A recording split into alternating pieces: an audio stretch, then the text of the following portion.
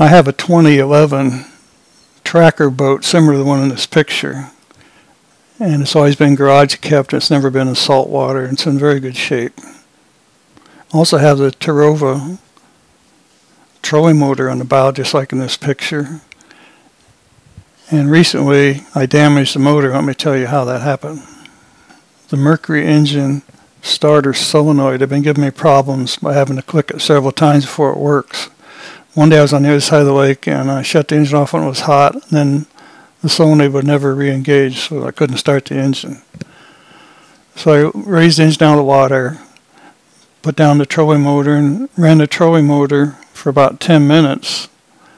Then I stopped, put down the engine, and the solenoid worked and it started. Well, I'm just going to see if this battery will carry me about 2 miles across the lake, a trolling motor battery. So I put the engine back up, turned the engine off, put it back up, and put it on the trolling motor, and across the lake was took about 45 minutes. I was running the trolling motor at its maximum speed. This overheated the trolling motor and caused the trolling motor to quit working once we got to the other side of the lake. Disassembly of the trolling motor revealed there was no water inside the motor, but if you look at the far end of this picture, you'll notice that this one brace is sticking out and the other brace is not sticking out, which means it's stuck. So the stuck brace was the problem.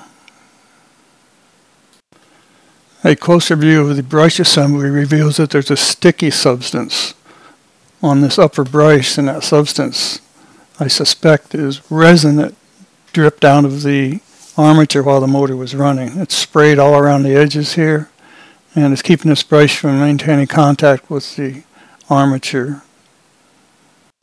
Close examination of the armature reveals that these winding wires have been overheated. Some of them turn dark in color, and there's a coating on the commutator and right next to the commutator where the windings solder to the commutator. This is all covered in a coating. That coating is the same sticky resin.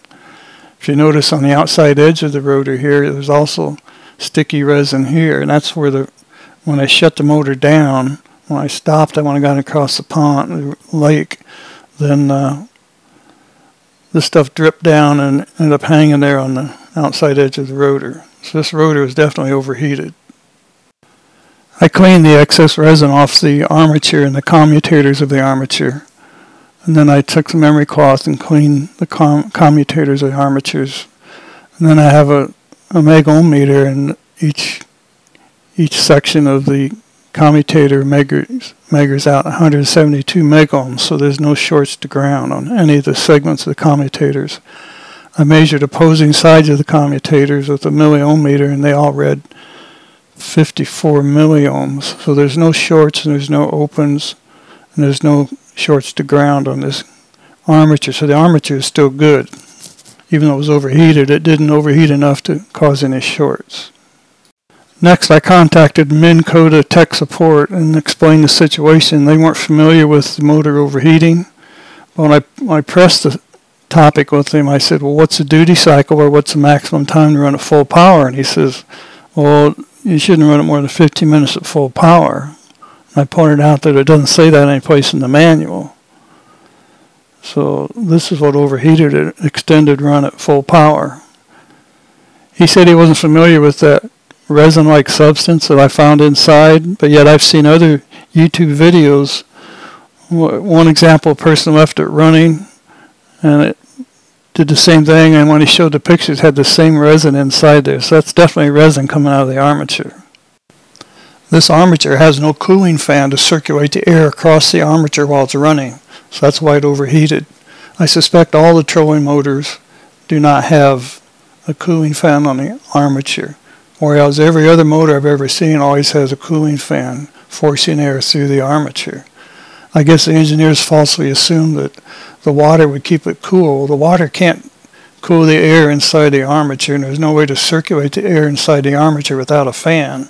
So this is a severe engineering problem, which is probably related to all trolling motors. So keep that in mind when you use your trolling motor.